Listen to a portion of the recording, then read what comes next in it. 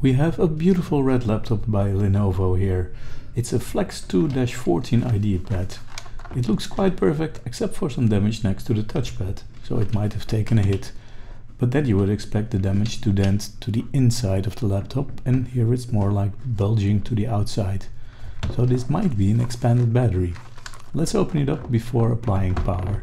If it is a broken battery, we might not want to put any voltage on the laptop. When disassembling a laptop, I like to make a rough sketch and stick any loose parts I remove to the drawing and number them sequentially. It makes it a lot easier to reassemble, and we will put all the parts back exactly where they belong. An additional advantage is that small parts will not be able to play hide and seek with us by hiding under larger parts, which often seems to be their idea of fun.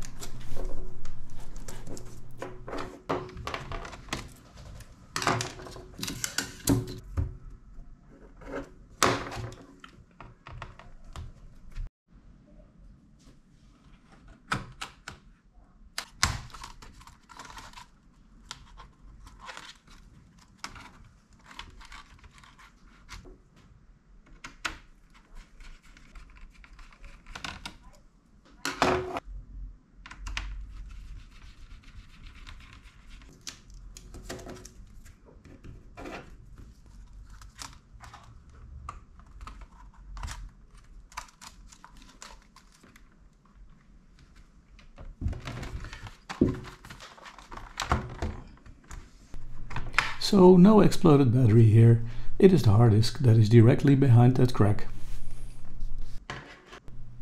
Since the hard disk or its connection might have been damaged, let's remove it and see if that makes a difference.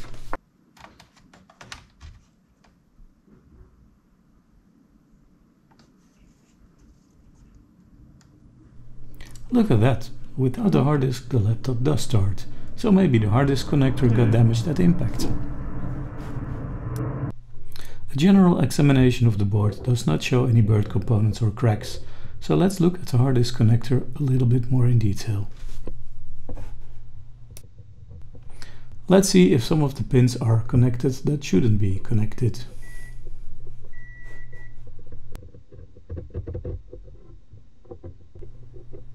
Some pins are connected, but that turns out to be normal when we look at the pinout of the SATA connector.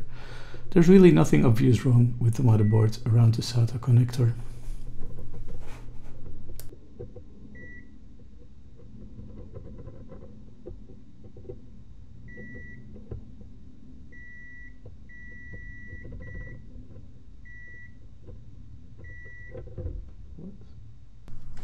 Since laptops can behave quite strange when the CMOS battery is empty, let's change it.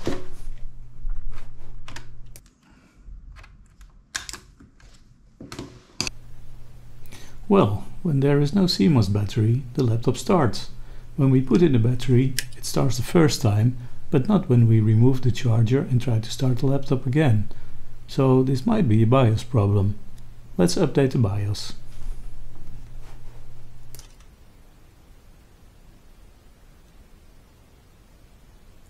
Second time,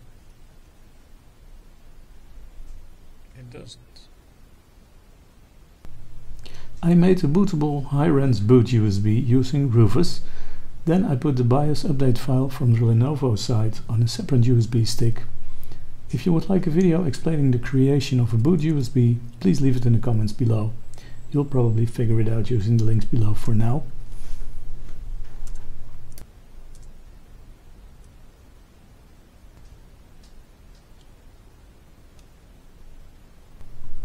After booting the high-res boot USB, we are able to run the BIOS update file, which we downloaded from Lenovo support. But an additional problem here is that the original update executable will not do the update if the battery level is below 30%. Our battery is 0%, so we have to find a way around that. Buying a new battery just to update the BIOS is ridiculous. When we look at the files that are created after running the BIOS update executable, we see that there is a winflash64.bat file containing a call to the actual flash executable. The CBP flag used in the command is the battery check. If we remove this flag, it will update the BIOS without being restricted by the battering being empty. Since I already did this without recording it, it gives us the message that we have the latest BIOS version already. So we did succeed in updating the BIOS. After installing the BIOS update, the hard disk spins up every time we start the laptop, even with the CMOS battery installed. So let's install Mint Linux. We do this by using Rufus to write a bootable USB from the Mint Linux ISO file and following the instructions after booting from the USB.